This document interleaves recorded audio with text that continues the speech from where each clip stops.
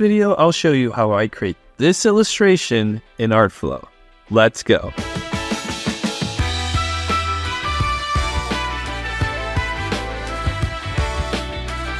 Hey there, welcome back to the channel. I'm really excited to have you here with me today. We're diving back into ArtFlow to create a new illustration. It's been a while since I last used ArtFlow because I've been exploring other art apps like Infinite Painter and Clip Studio Paint. For the longest time, ArtFlow was the go-to drawing app on Android. While there are now many excellent alternatives, ArtFlow remains a popular choice among a lot of Android digital artists. So I thought it would be a great idea to revisit it and brush up on my skills. Today's video is going to focus on the inking stage of the illustration. I've already prepared a sketch ahead of this time-lapse recording to keep things moving along smoothly. I decided to draw 2B from Nier, Automata. She has an amazing costume design that's perfect for an inking piece because it features a lot of blacks and intricate details. This should be a fun and challenging subject to work on.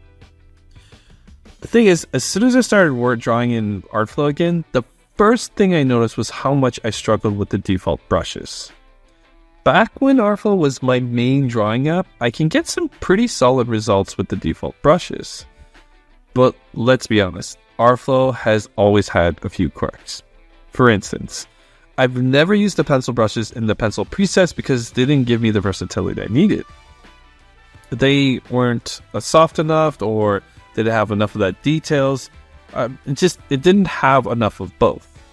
Instead, I would use the marker or square-shaped pens in the pen preset to get the brush flow I wanted. And for inking, well, I would switch over to the painting brushes and use the round or flat brushes to achieve that naturalistic look. However, this time around, none of those brushes seemed to give me the results I was looking for. It occurred to me that this might be because I'd been using Clip Studio Paint and got used to the custom brushes I had set up there. To test this theory, I decided to recreate those brushes in ArtFlow using the custom brush editor. And guess what? The custom brushes felt way better. I guess you could say I've become a bit of a brush snob. I went ahead and created a couple of pencil brushes, a few ink brushes, and a splatter brush. That was enough to arm me for this illustration. Now, I would love to share these brushes with you guys, but unfortunately, ArtFlow doesn't allow you to export or import brushes. This is a real shame because it would be such a useful feature. Honestly, I think it's a complete missed opportunity from the ArtFlow team. If you're interested in a deeper dive of how I created those brushes in ArtFlow, just let me know in the comments. Once I had my custom brushes set up, the whole inking process went a lot smoother. I became much more comfortable with my lines, and one technique I absolutely love to use is using the same brush for both my inking and eraser tool. This allows me to use the eraser tool to apply negative inking to my blacks and carve out textures and shapes within the deep blacks of the illustration. It's a fantastic way to add depth and detail to your work. Speaking of the brush editor in ArtFlow, let's take a moment to appreciate its capabilities. I know I might seem a little negative on this video, but there are some bright spots with ArtFlow. The brush editor is a powerful tool that allows you to fine-tune both the existing and custom brushes. Without it, I wouldn't be able to achieve the results that you see here. You can adjust the brush shape, size, opacity flow, and many other settings. This level of customization can really help you achieve the look that you're going for, even if the default brushes don't quite hit the mark. It's all about experimenting and finding what best works for you. Now, despite ArtFlow lacking some features that its competitors have, I've still managed to create professional-looking artwork with it in the past. At the end of the day, a drawing app is just a tool. It's up to you, as an artist, to use that tool to achieve your desired look. Each illustration is an exercise in problem-solving and critical thinking. And I fail a lot during this process, as you can see in this video here, but it's important to keep at it and try new things. Encourage yourself to overcome those challenges and strive to improve, even when it's tedious, hard, and makes you want to give up. Remember, all of your art heroes have been where you are, and like them, you can overcome your hurdles. Creating art is a journey, and every piece you work on is a step forward. Don't get discouraged by setbacks or mistakes. Instead, view them as opportunities to learn and grow. I know, it's a lot easier said than done. One thing I've learned over the years is that perseverance is key. As we all know, the more you practice, the better you're going to get. And it's all about putting in the time and effort to hone your skills. You'll see in this time lapse how I tackle different parts of the illustration.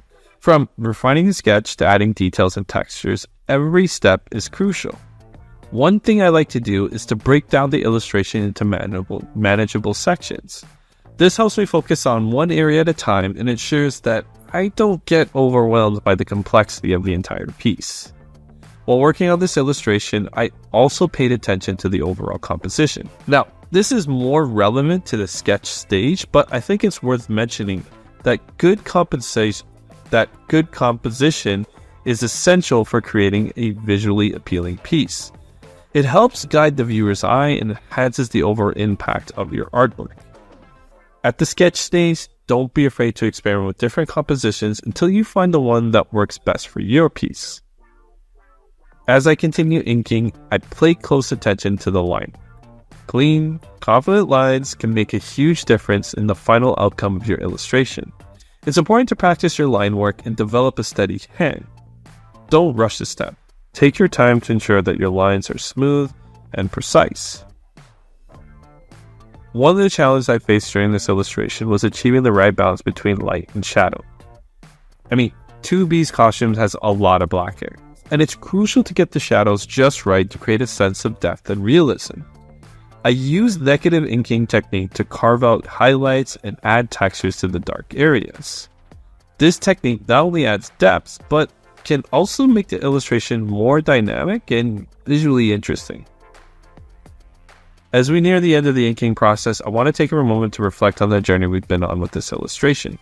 From the initial sketch to the final touches, every step has been an opportunity to learn and improve. And you can see it with me erasing or redoing elements or rethinking how I'm approaching things. It's important to stay motivated and keep pushing yourself to try new things. Whether if it's experimenting with different brushes, techniques, or styles, there's always something new to discover. And that's what makes drawing fresh and exciting to do every single time. I hope this video has given you some valuable insights in the process of creating an illustration in ArtFlow. Remember, the key to becoming a better artist is practice and perseverance. Don't be afraid to make mistakes and try to learn from them. Every piece you create is a stepping stone towards your artistic goals. And with that said, here's how the final inks turned out. What did you guys think? Did it turn out okay despite some of the challenges that we faced? Before wrapping up, I want to thank you all for your support and encouragement. Your comments and feedback mean a lot to me, and I love hearing from you. If you have any questions or suggestions for future videos, please leave them in the comments below. Don't forget to hit that like button if you enjoyed this video, and hit subscribe to the channel for more digital art content. Until next time, keep drawing.